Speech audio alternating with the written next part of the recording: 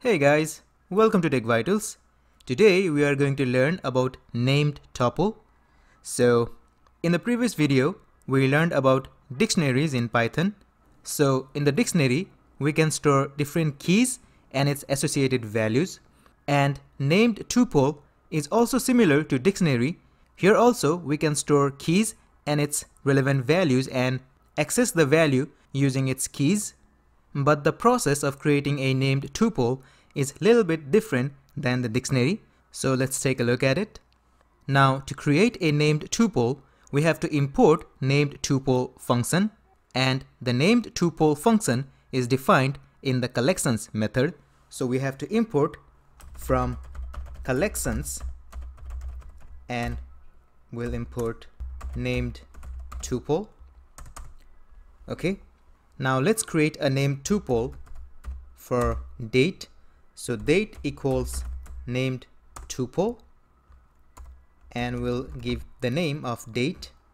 So the first parameter is the name, and then the second parameter is the keys. So we can put the keys inside the list. So in the date we have month, day and year. So we can add month as the first key, then day as the second key, and year as the final key. So here we have created a named tuple named date. Now we can use this date named tuple to create different key value pairs. So let's say today equals and then date. Now inside this parenthesis we can provide the values for these three keys, so month, day and year. So today is the October 8, 2020.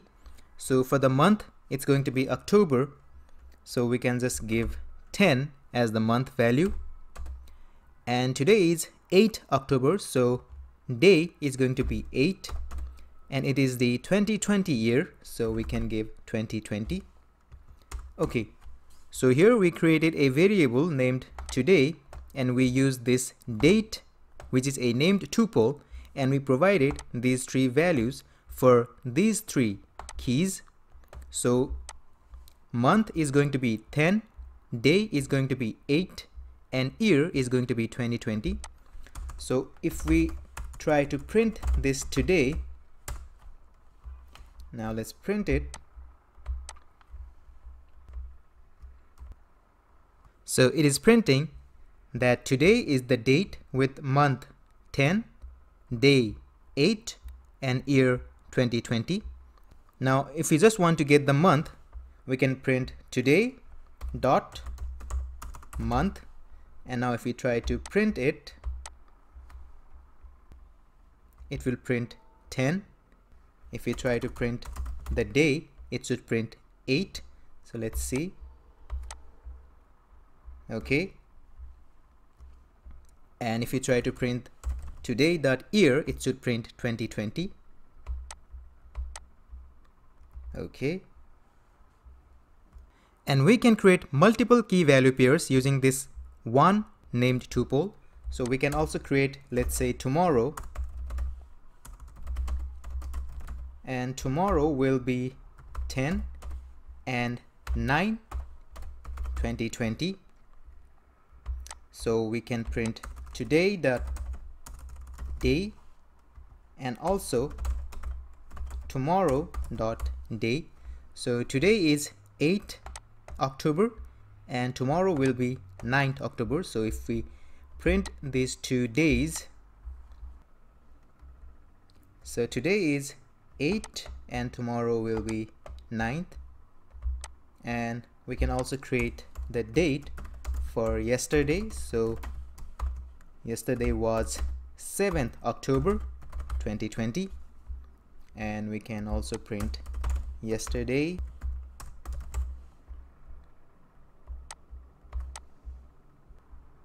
So 7, 8 and 9.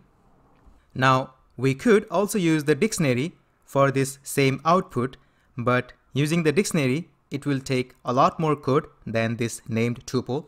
So let's try to create this yesterday, today and tomorrow using the dictionary. So let's get rid of this print. So let's say yesterday dictionary. Now it has to be month as the key, and month will take the value of 10. Then day will be 7, and year will be 2020. Now for today, and it is for the dictionary.